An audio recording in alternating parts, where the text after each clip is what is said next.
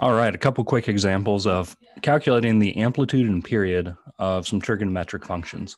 So first, let's think about finding the amplitude of each one of these. So the amplitude is going to be given by this number out in front. What we need to do is we need to take the absolute value of that number. So the absolute value of 3, we're just going to make it positive, keep it positive in this case, and it's going to be 3. And this other one, though, because it's negative, we're going to actually make that positive. So what this is going to indicate is our graph is going to oscillate in between +3 and -3 for our sine function, +8 and -8 for our cosine function. All right, next thing we want to do is calculate the period. So the period is always calculated by using the original period and then dividing by whatever b is.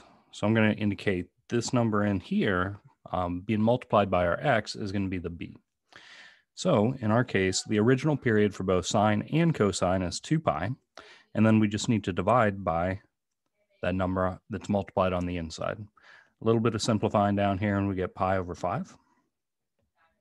Whereas in this other one, with our cosine function, again, the original period for cosine is 2 pi.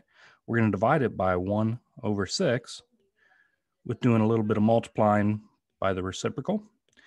Multiplying by 6 over 1, we can say it's going to be 12 pi for the period of this cosine function, meaning that it's going to take from 0 all the way until 12 pi before this starts repeating itself, meaning that it's going to be 6 times larger, the period for this function, as opposed to just cosine of x. All right, hope this helps on figuring out periods and amplitudes.